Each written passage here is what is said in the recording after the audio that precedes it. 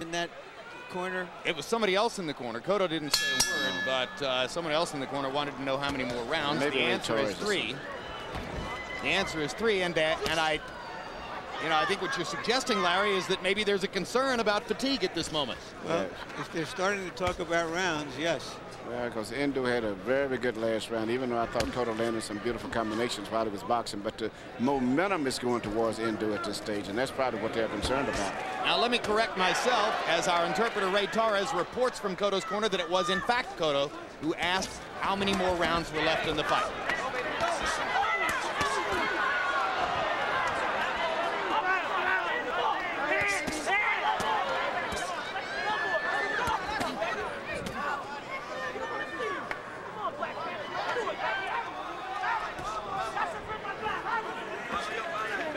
Cotto becoming the aggressor again now here in round 10, as Ndou may be a little bit tired from having fired hard punches in the 9th round. It was the first round in the fight in which he outlanded Cotto. Well, he's going to have to be aggressive. I think backing away is not working effective for him because Ndou's putting pressure on him, and it seems like psychologically it looks like he's giving up by backing away like that.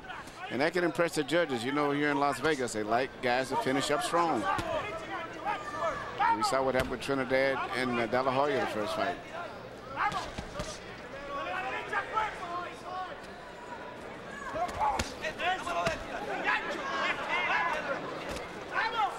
It's a mark of how idiosyncratic boxing scoring can be, of course, that one of the 3 judges in De La Hoya, Trinidad, gave the 12th round to Oscar De La Hoya.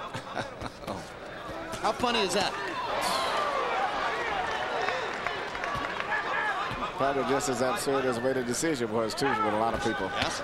Hard right hand by Cotto and a left hand. Ndou has slowed down in the 10th round.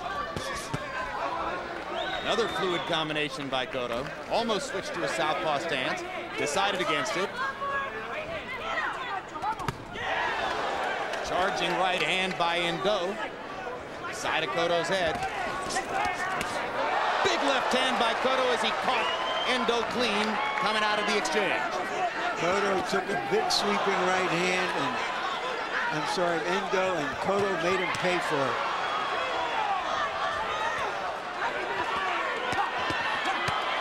Uppercut lands for Ndou. Cotto shakes it off.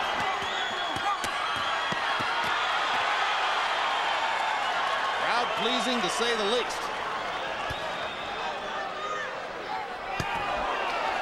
Now, Ndou pressuring Cotto one more time as Miguel seems to have run out of steam after having fired those combinations against the ropes.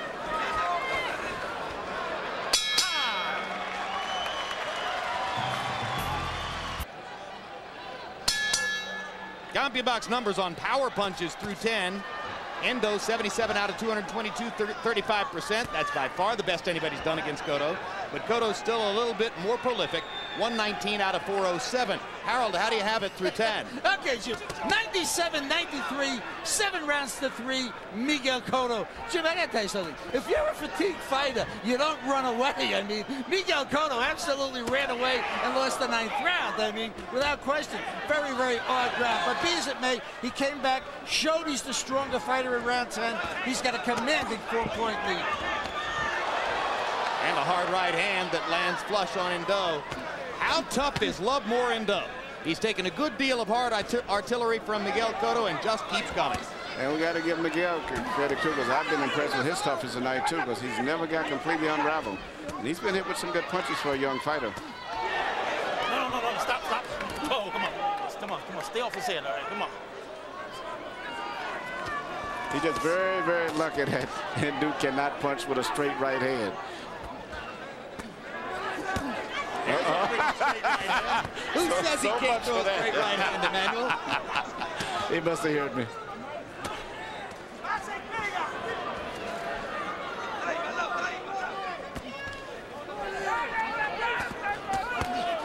If Cotto comes out of this with a victory, it will be a fight that will stand him in good stead for a long time, knowing that some nights you go in there, you do your best, you hit the other guy a lot, and the other guy keeps coming at you. You have to find other things to do. In other words, you say in this fight he will grow and develop from. Absolutely. This is a If this is the last fight of the first part of his career or the first fight of the next part, whatever it is, it would be an important test for him.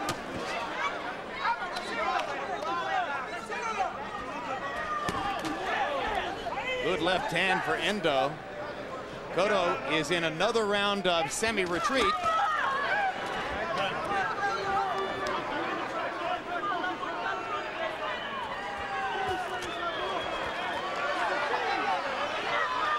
Not a lot of steam on those Cotto punches, so Ndou just keeps pressing forward. He presses forward, but Cotto is still getting off the more effective punches and getting in and out, But even though he's backing up, he's winning the fight on clean punches. This is a boxing round for Cotto. He's used his feet more in the past 2 or 3 rounds than at any previous time in his career. Ndou gets right there, but he can't pull the trigger when he gets in position. 20th professional fight for Miguel Cotto. Comes in at 19-0 with 16 knockouts. Most celebrated young prospect in the sport at this moment. Getting a battle from Lovemore Ndou. CompuBox numbers on power punches in the 11th showed it to be a virtually even round. Cotto 14 out of 35 by CompuBox count. Ndou 12 out of 39. You heard Ndou's corner saying Cotto will come out strong in the 12th. Ndou decides he wants to be the one who's coming out strong. He's the aggressor to begin the round. Big right hand by Lovemore Ndou. And another right hand to the top of the head. Cotto takes them both very well. Comes back with his own shots. Stop. Let him up.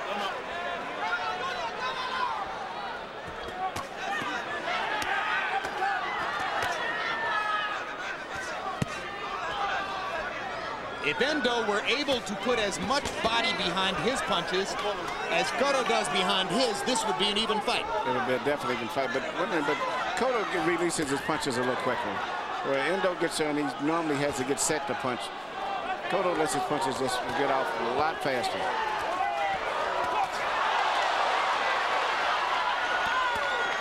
In the pocket. Okay. And Cotto backs off, telling Tony Weeks that Ndou hit him in the hips.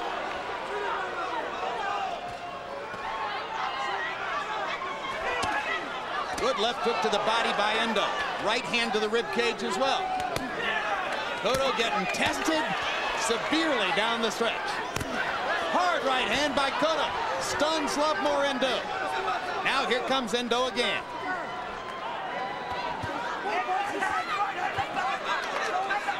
Quick left hook by Cotto. Won the exchange. Ndou momentarily tired.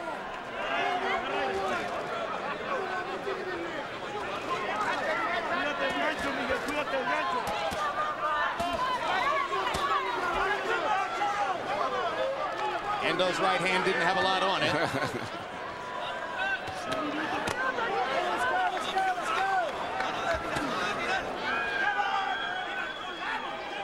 And I tell you what, when this final bell ends, Cotto will be very relieved. And if Cotto gets the decision, I got a hunch Ndou's going to say he was robbed again. Yeah, but no. He's fought a very good fight. He's going to say, I taught this young man a lesson. And the only reason that he got the decision is that it's his promoter and his promoter's hometown. Fact is, it's been a good, close fight in which Miguel Cotto has had just a little bit the better of it, it would appear to us. Especially the early rounds. So you remember the last rounds, but the early rounds, even though they might not be that exciting, there's a winner and a loser. And Cotto won about, most the first half of the fight, Cotto won very big.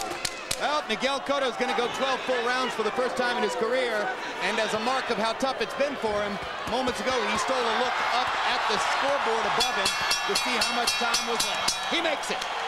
GM Grand, we go to the scorecards. Glenn Trowbridge scores it 117 to 111.